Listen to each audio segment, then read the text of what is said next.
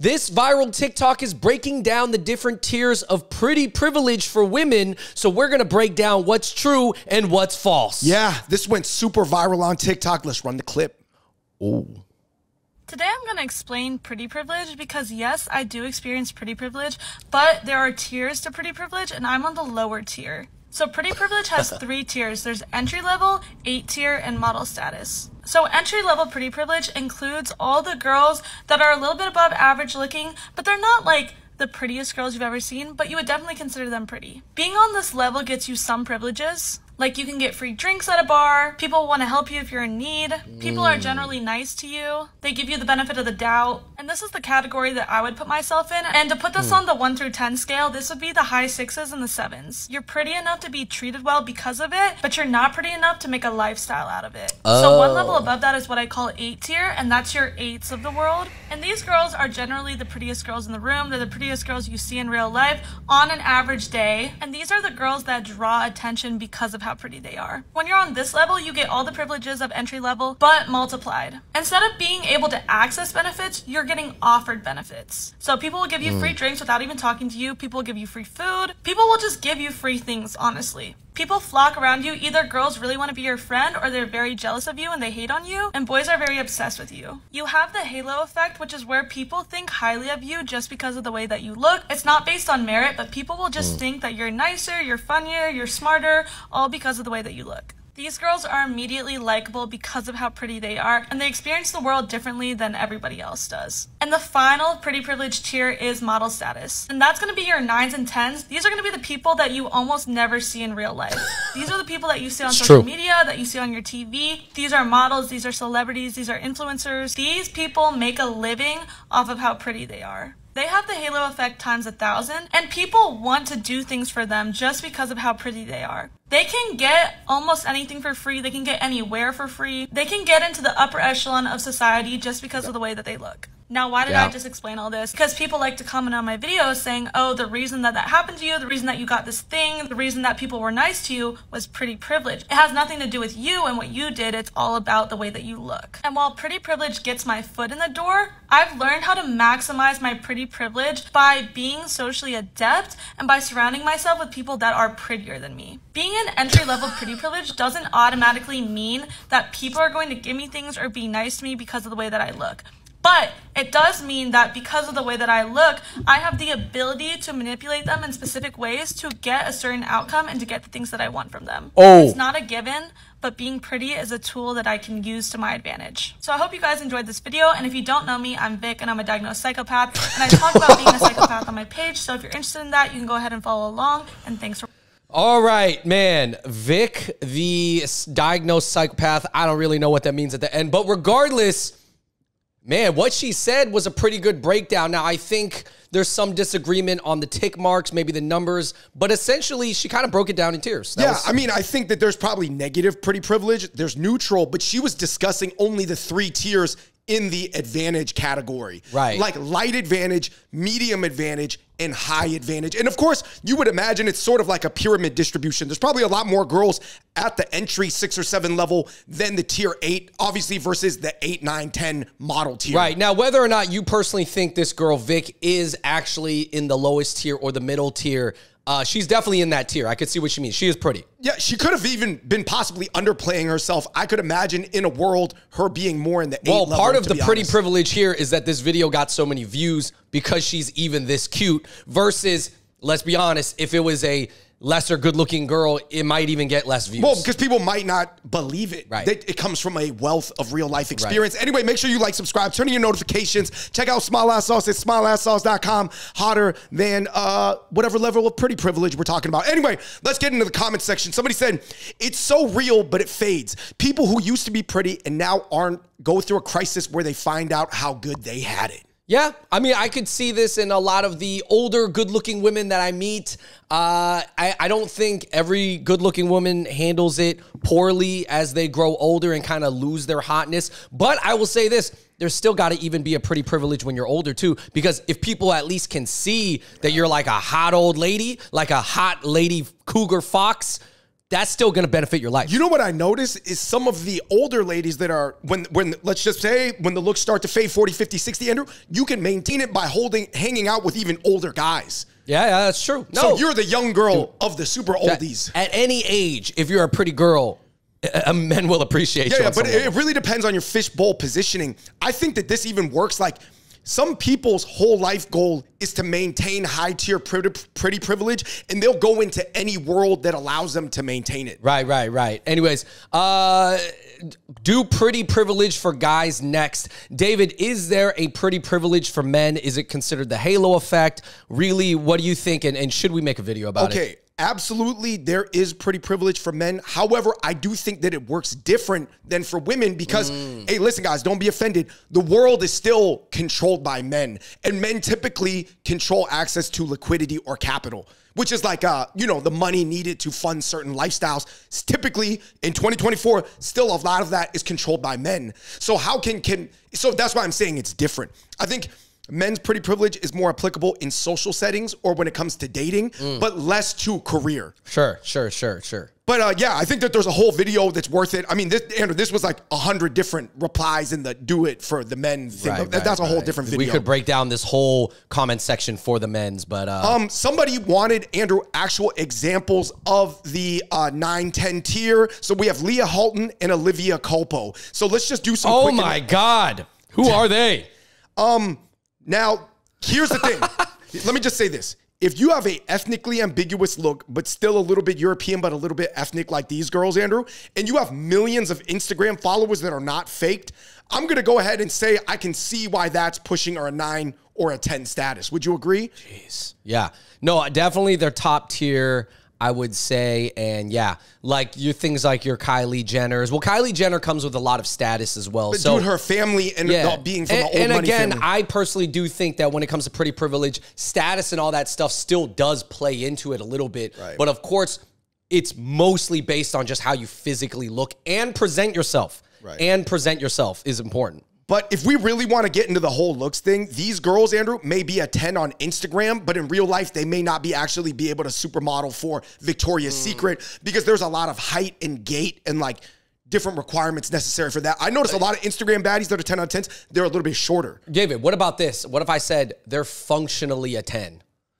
Like all these girls are functionally a 10, meaning that their life is that of a 10 out of 10. Meaning that when you reach a certain level of pretty and you present yourself out there on Instagram, and let's be honest, guys start contacting you and wanting you to go to places. And are you saying Dubai, Andrew? I don't know, any places personally, because I haven't been invited. But I'm just saying that when you get invited, functionally, you're a 10 out of 10. You're living the life of a 10 out of 10. But if you talk to actual models, they hate on the 10 out of 10 Instagram because they're like, dude, these girls are getting as much, if not more money than these models out here. Let's be honest. I know but it's different. It's different. It's different, but in my opinion, I'm going to say functionally just on the same tier. Yes. If you want to get into the micro of it, there's some differences, but essentially I agree with you. Somebody said pretty privilege is real, but I also think that attitude and confidence plays such a huge part. And somebody said, no, that's not true. And there was a lot of arguing back and forth on how much the attitude or confidence impacts it. For women, of course, I still think everything is somewhat of a factor, but mostly is how you look. It's mostly how you look. Right. Somebody said brain rot. We expand that comment?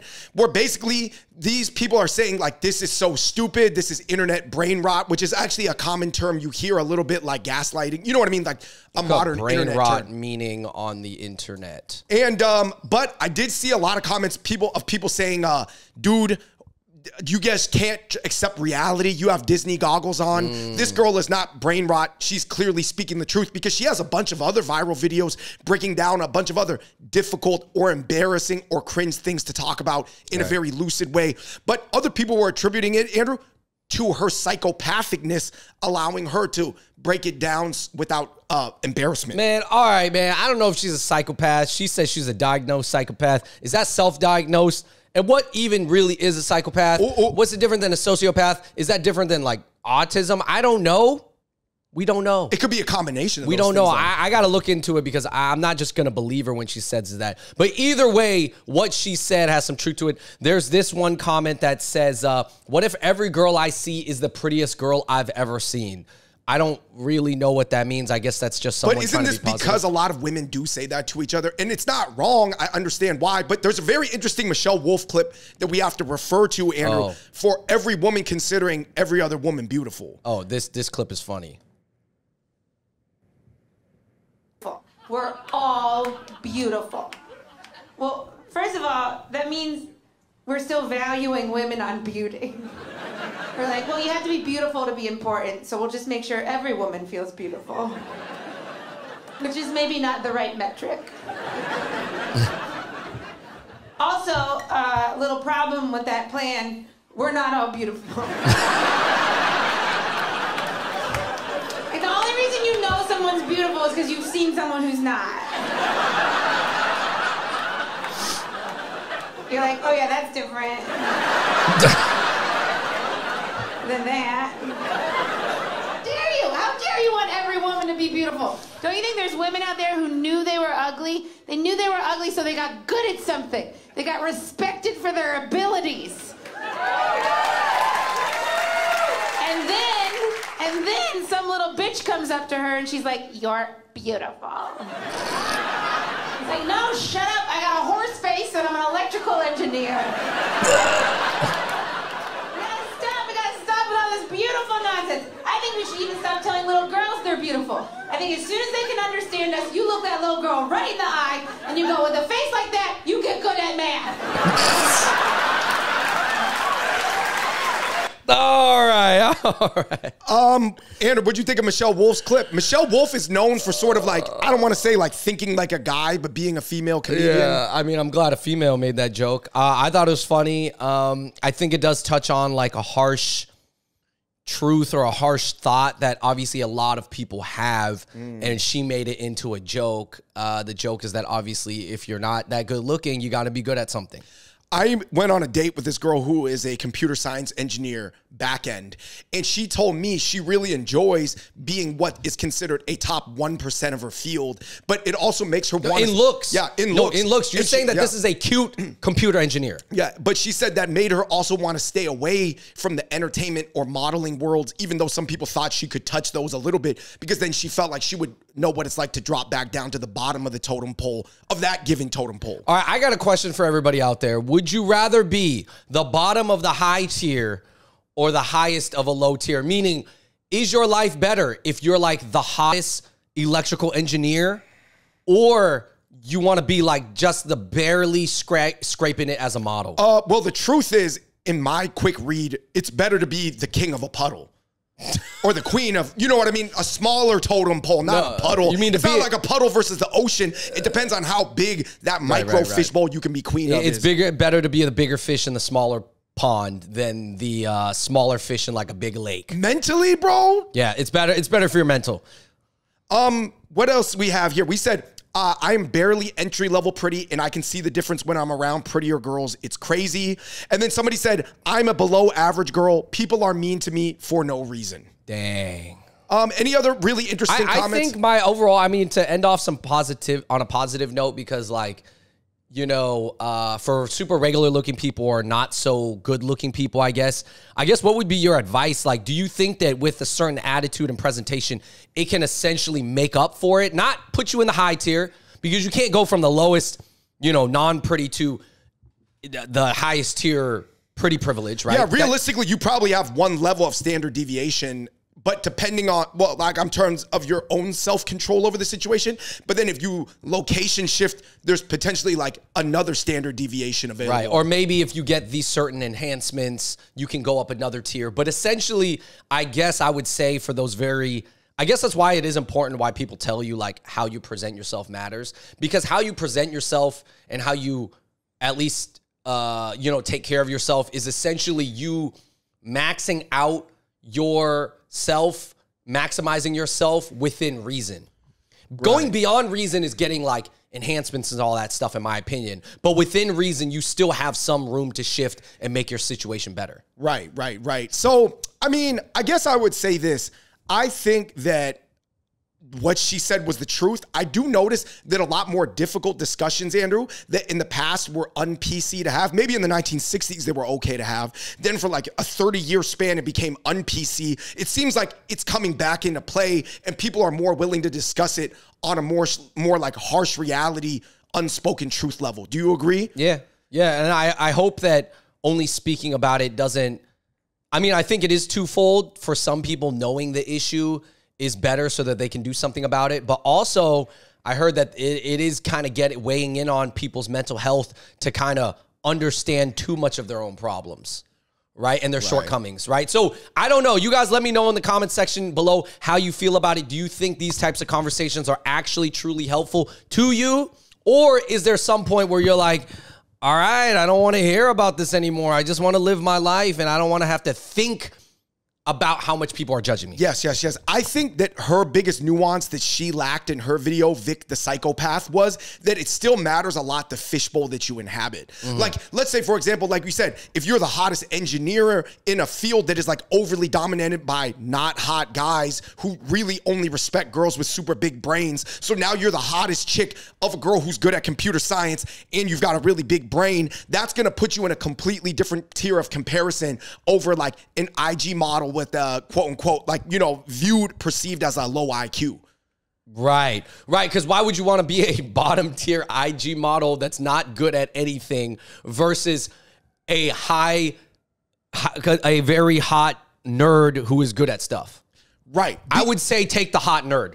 Take the hot nerd status, definitely. Yeah, for example, like a guy like a Zuckerberg or whatever, like he probably, he's only even gonna, like, let's just say I'm not saying he's the catch of the century, right? But I'm just saying if you wanted to find a guy like that, he probably is only respecting women with a certain type of cognition ability that he's even has his gaze on. Right. Anyway, guys, let me know what you guys think in the comments section below. Is this relevant? Is it irrelevant? Is this something that everybody always was aware of, but you needed a hot girl to break it down in hyper harsh terms? All right, let us know what you guys think about the format of this video. Hit that like button, and until next time, we out. Peace.